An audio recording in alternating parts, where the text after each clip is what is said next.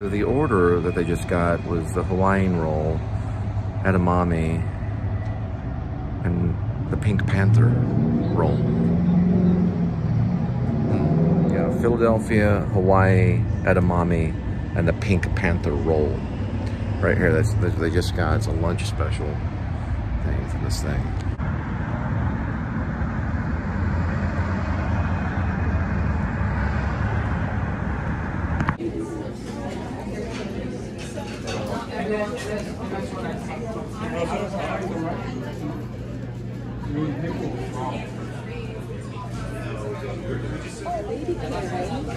One red rose, 2 miso soup, a Good Friday, and a small Yes, sir.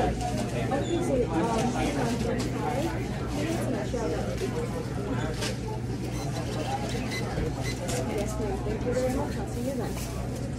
Bye-bye. Hi, I would like to order. Oh, yes. Okay. 1 second. I'm so sorry. Yeah, take your time. I know you're working hard over there. I'm just trying to find this. I have to click through every single order. Sorry. So, can I get you? Oh, absolutely. We're going to do a Philadelphia roll, Okay. a Hawaiian, edamame, and a Pink Panther. As in the Pink Panther. Perfect. And just do 30 minutes and we should have that ready. Absolutely. They have it all figured out. And I give them a big thumbs up. I cannot think of any more dialogue today. I can't think of any more dialogue today. Get it? Da-da-da.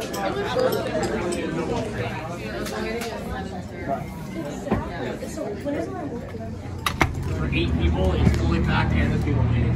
Alright. I think it's going to be at least 20 minutes. For that dialogue?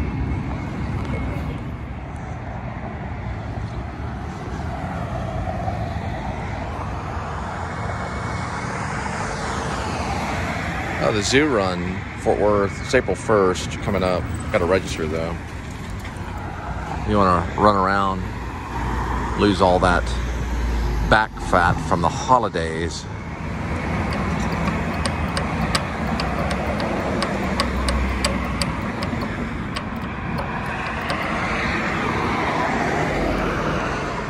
They have this little place over here that's called, I think it's called Wonder Pho. It's a little Chinese, Asian, probably Vietnamese joint. They have like sushi and noodles and toilet paper and napkins and they have kind of paper towels, I guess. Some places are out of toilet paper. Well, hey, this isn't the pandemic. Remember that craziness. Trying to get into a CVS. Where's the toilet paper? Some of it's in the bathroom, or it used to be.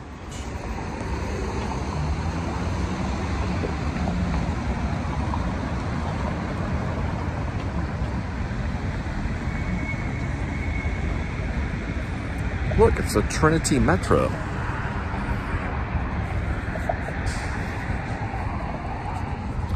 See it over my shoulder right here. There it is. And the back. And Trader Joe's. I wrote a song about this place. It was on my SoundCloud.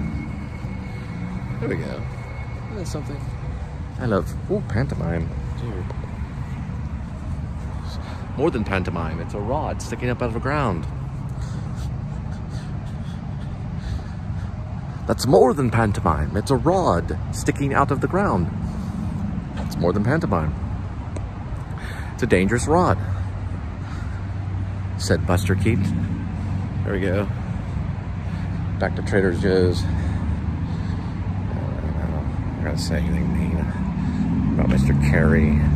He did let me work overtime. So I walked around on his little set. Okay. I'm probably losing his temper.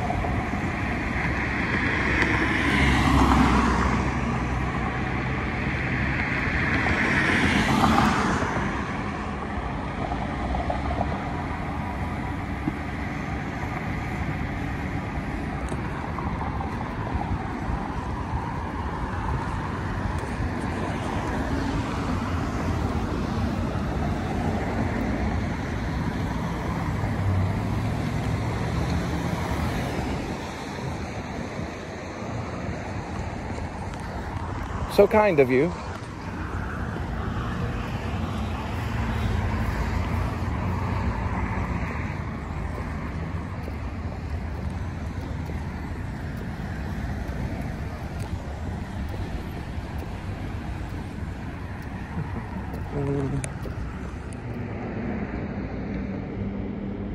So when I first went in, he said it was a 30-minute wait, and now he's saying it's a full hour. A full hour wait for like 5 pieces of sushi plates or whatever. So he got slammed.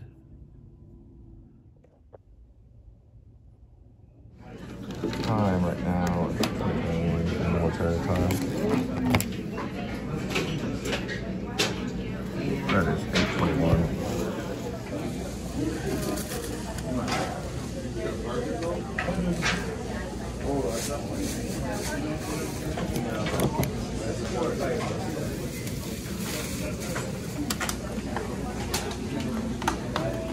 About an hour on a Friday. I saw him make it in front of me. I just asked him, you might want to make the order.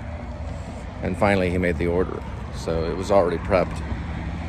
It'll be noted. Okay. And we're gonna drop this at your doorstep. Hopefully I did get the time on it when I came on. I'm gonna get the time when I'm pulling out. 1 hour. Ow. All right, we'll get the time on it and take some time on it. February 3rd at 8:26 when they finished the order. Wasn't even that busy when I walked out. So in Japan, it wouldn't be a problem. In Fort Worth, that's it. They're right next to Yogi's Deli and Grill. And we'll see next year who can try it. It's a free spot right there. If you're a business, that's free right there. If you want a free spot for a business, I just sold it. Now enough of Peter Sellers. Now we're gonna talk business. I do have some problems with Asian restaurants, but not like the Indian restaurants. Those, they spend very careful time making those orders in a very specific way. And that's Irving. That's the nightmare of Irving. We're far from Irving now. So the Asian restaurant in Fort Worth is a very crucial spot if you do Asian food. It's very important. And they'll learn over time. They'll figure these things out. I don't know if they watch the shows or what, but it's very difficult to just simply say that he's slammed on an order that's like 5 sushi rolls or whatever, one being the Pink Panther. So it's a hard one to judge. It's odd because I looked at the text and it was like 7 something. We're almost 8 something. We're almost talking about almost more than an hour. That, when I go back and think, the only issue I've ever had, ever, in the entire time of me delivering for more than 2 years, is at an Indian restaurant in Irving, where they took more than an hour. Then I had to drive back to get the completed order, and that was going through Uber Eats. So that one got my attention. It is a Friday, but it did get my attention. And we haven't, we've spoken enough about Peter Sellers. So now we're talking about sushi. And the promos, or what they used to call them, I guess the bonuses have, now they call it a bonus, but has changed where it usually came to about $15 to $17 kind of like bonus if you did 4 of them. This was probably before the winter storm. So now they've done it to where it's like up to 6. I think. I'll have to double check it though. It's up to 6 rather than 4. So they're calling for more delivery because of the winter storm.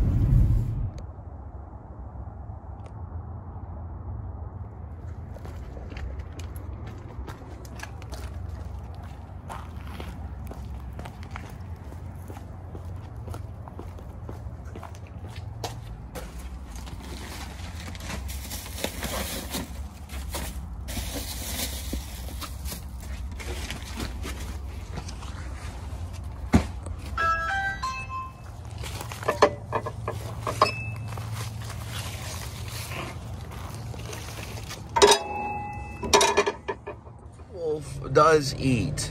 The werewolf does eat, but I don't think it's about eating as much as the vampire, because the vampire needs the blood in order to survive. So they go out and, you know, in all the vampire movies, Interview with the Vampire to Dracula, it's like a substance. The werewolf is more of it's like a curse of anger. It's more of a thing of rage, and the curse is part of that thing.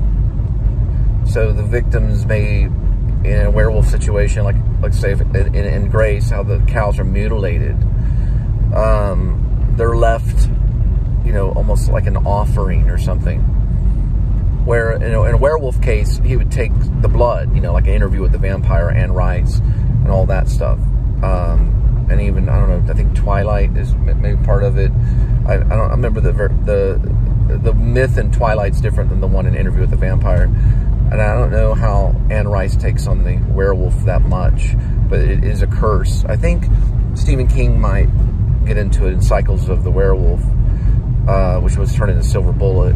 But I do think, from my studying the mythology, from my perspective, that it's from a curse out of anger, from a soldier, from a cursed soldier from the Greek time. And he was cursed to have this anger, and I think even to eat the victims or something, or to go after them just like a wolf or something like that. And that was a lycanthropy, comes from the lycanthrope, the curse of that. So it's a weird difference between the vampire and the werewolf. All right, Blue Sushi Saki Grill. Got to pick up another one and drop that sushi at your doorstep.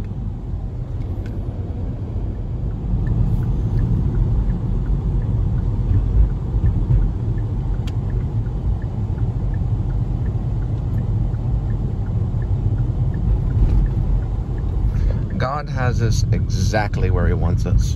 Another thing that Grace Flippin will say. And Gerald would probably say it too. He'd probably say, they'd probably both mimic those same things. And Gerald would say, God has us exactly where he wants us, you know, the same thing. Now remember, Gary Oldman doesn't ideally play the pastor, kind of ex-pastor or minister or whatever. That would just be a minister that no longer has his church, or maybe doesn't really have his flock, or maybe he's trying to build a new flock. He's not going to give up his mission, but he just goes into this whole world of the werewolf thing, you know. Okay, if we go back and look at Cycle of the Werewolf, which is with Stephen King, the pastor and the minister, or the preacher-looking character, is actually the werewolf. In this case, that is not the case. That is not the case with this one. And this one, it's a non-denominational minister that is the werewolf hunter. Okay, so he's out to hunt werewolves. And he was a minister. So we know that Stephen King used the preacher in Silver Bullet. But Silver Fang is not a werewolf. Silver Fang is a good man. He's the good character. It's the werewolf that's bad, that we don't really even understand. We don't really know. It's a shapeshifter thing. We have an idea towards the end. And the cat is to blame in certain aspects too. So it's a shapeshifter thing. That's what I like about it. La La Land. Different forms.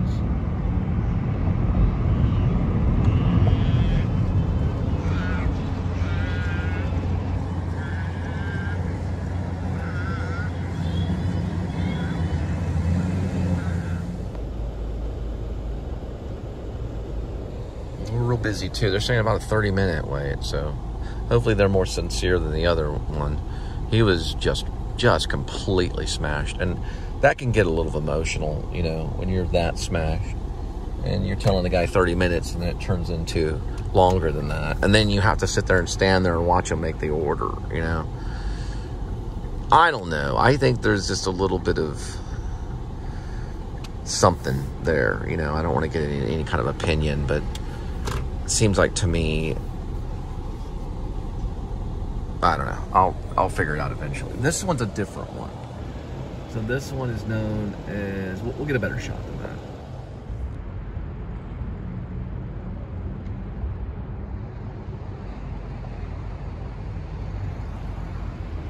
It's known as Hanabi. I'm gonna get another better angle. Let me just walk over here. I love these like billboards that are high up like that. Isn't that cute? Right there. Isn't that something? Right there. Isn't that cute? Let me get a better one right here. There we go.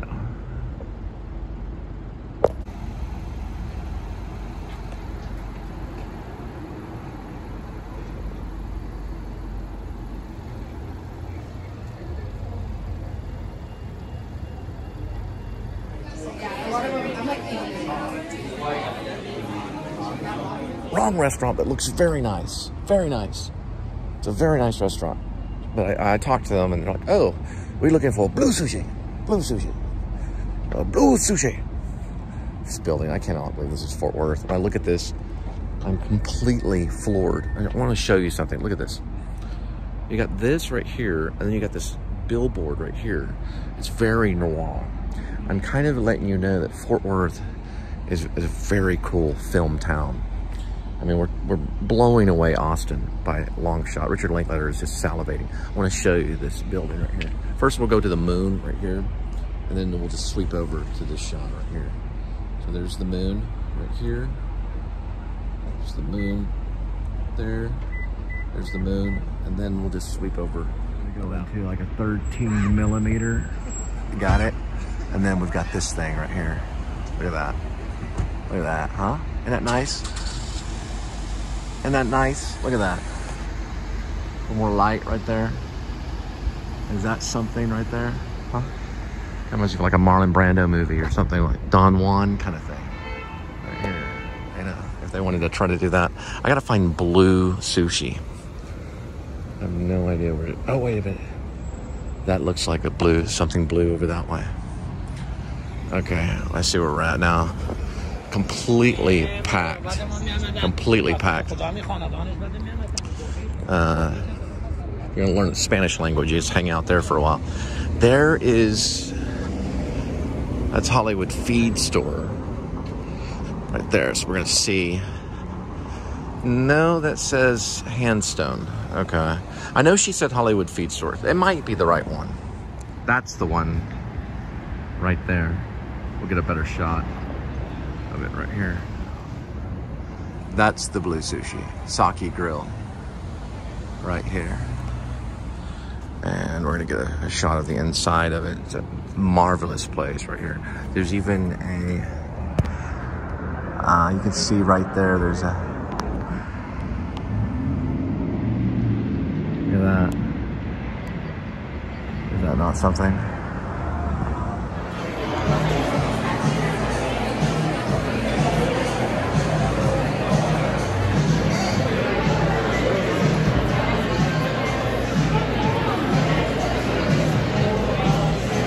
Boy, that dog's loving it.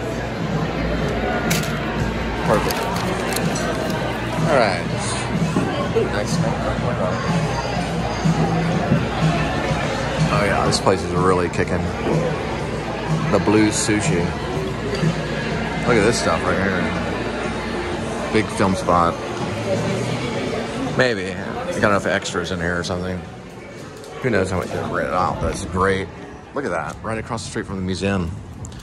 Amazing. And they got these heaters too. They got one going right here.